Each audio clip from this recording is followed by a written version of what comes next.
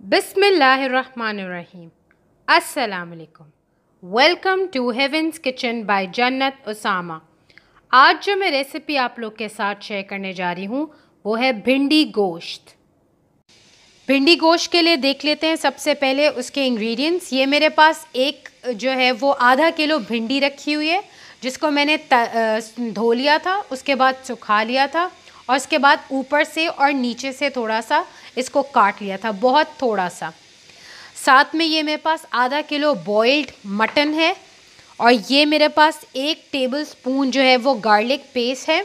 आधा जो है वो चम्मच मैंने मटन बॉईल करते वक्त डाल लिया था और बाकी का आधा मैं यहाँ पे अभी इस्तेमाल करूँगी। साथ में 1 बड़ी प्याज लंबी कटी हुई है, 3 अदर टमाटर का पेस्ट है। ये यखनी है जो इसकी मटन की बॉईल करते वक्त निकली थी। साथ में 3 से 4 अदद हरी मिर्चें हैं। मसालों में मेरे पास 1 चाय का चम्मच ज़ीरा है और आधा चाय का चम्मच भुना हुआ कुटा हुआ धनिया है, आधा चाय का चम्मच हल्दी है, आधा चाय का चम्मच नमक है। आधा इसलिए क्योंकि मैंने आधा जो है वो मटन उबालते वक्त डाल लिया था। साथ में 1 चाय का चम्मच धनिया पाउडर है, 1 चाय का चम्मच लाल मिर्च है और आधी चाय का चम्मच गरम मसाला है, जो कि हम अंदर भी डालेंगे और थोड़ा सा ऊपर स्प्रिंकलिंग में भी डाल देंगे। तो चलते हैं अपनी कुकिंग की तरफ। अब मैंने कुकर में थोड़ा सा ऑयल ले लिया है, तकरीबन आधा कप, पूरा आधा कप नहीं लिया है, और इसको जो है वो मैंने इसमें प्याज शामिल कर दी है। अब आप देख सकते हैं कि अनियंस गोल्डन ब्राउन हो चुके हैं। अब मैं इस स्टेज पे गार्लिक पेस्ट शामिल कर दूंगी।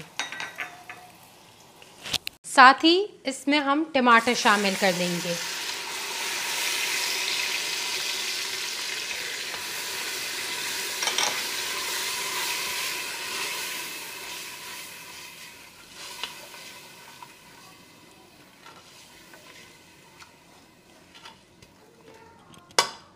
साथ ही इसमें हम ज़ीरा और धनिया शामिल कर देंगे।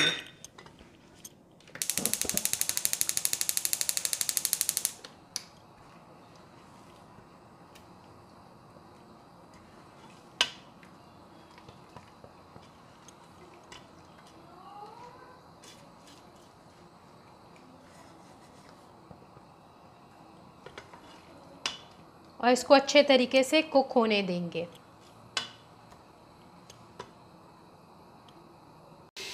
अब जैसे ही ये मसाला भुनने लगेगा, हम अपने मसाले शामिल कर देंगे, जिसमें शामिल है नमक और हल्दी, गरम मसाला, लाल मिर्च पाउडर और धनिया पाउडर। और इसको अच्छे तरीके से और मज़ीद भून लेंगे। और साथ में जो मैंने स्टॉक तैयार किया हुआ था वो इसमें डालेंगे, ना कि पानी।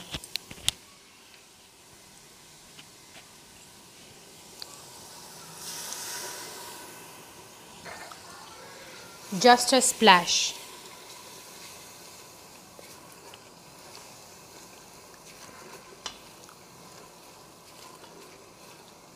अच्छे तरीके से इसको भी भूनें। अगर आप चाहें तो आप इस स्टेज पे जो है वो मटन को शामिल करके, रॉ मटन को शामिल करके भी आप ग्रेवी तैयार कर सकते हैं। लेकिन भिंडी का कुकिंग टाइम बहुत कम होता है, तो इसलिए इस तरह की रेसिपीज़ में मटन को पहले बॉईल कर लिया जाए, तो ये दोनों आपस में थोड़ी देर ही कुक हों तो ये एक साथ इसका जो है वो कुक हो जाए। अब साथ में मैं हरी मिर्चें शामिल कर दूंगी।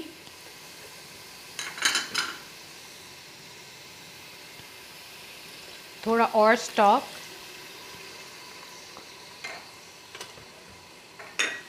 और इसको अच्छे तरीके से हम भूनेंगे।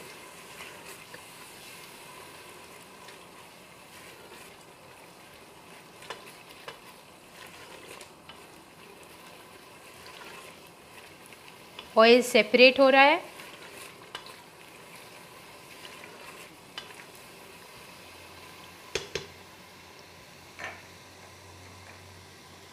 साथ ही गोश्त शामिल कर देंगे।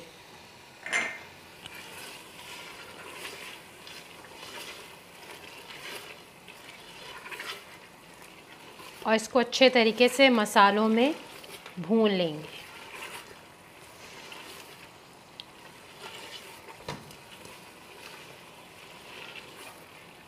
भिंडी भी हम पहले फ्राई कर चुके हैं। मटन हमारा ऑलरेडी गल चुका है।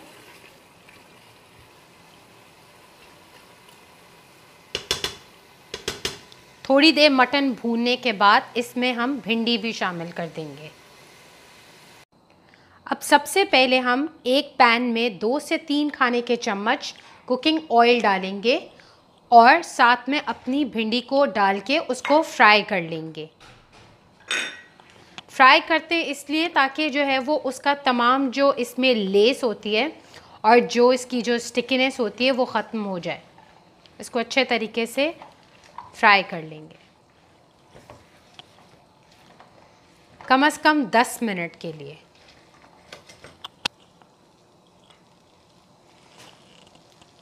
अब मुझे कंप्लीट 10 मिनट्स हो गए हैं इसको फ्राई करते हुए। तो अब हम चलते हैं मटन ग्रेवी की तरफ। अब मुझे 5-7 मिनट हो गए हैं इसको भूनते हुए। थोड़ा थोड़ा मैं यखनी डालती गई थी, स्प्लैश, और साथ ही अब आप देख सकते हैं ऑयल भी इसका सेपरेट हो गया है। अब जो हमने पहले भिंडी फ्राई की थी वो इसमें शामिल कर देंगे।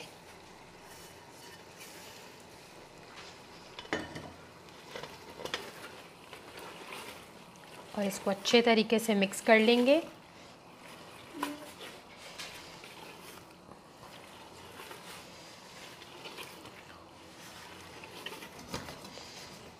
इसको भी साथ थोड़ा सा भून लेंगे, बहुत ज़्यादा नहीं, थोड़ा सा।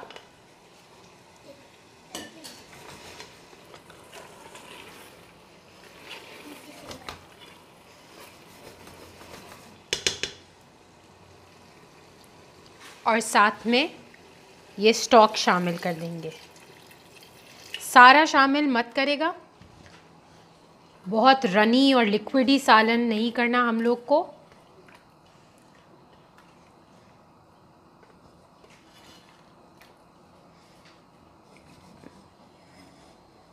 और इसको अब हम थोड़ी देर के लिए 10 मिनट के लिए इसको अब हम लो फ्लेम पे कुक होने देंगे। अब आप देख सकते हैं कि मैंने इसको 10 मिनट के लिए, 10 से 15 मिनट के लिए पकने दिया है। और जो है वो अब जितनी भिंडी थोड़ी सी कच्ची थी वो भी कुक हो चुकी है और मटन भी प्रॉपर इसका कुक हो चुका है, ऑयल भी सेपरेट हो चुका है। तो अब हम चल के देखते हैं अपनी रेसिपी की फाइनल लुक। तो ये है हमारी रेसिपी का final look. I hope you like my video. Thank you and अल्लाह हाफिज़।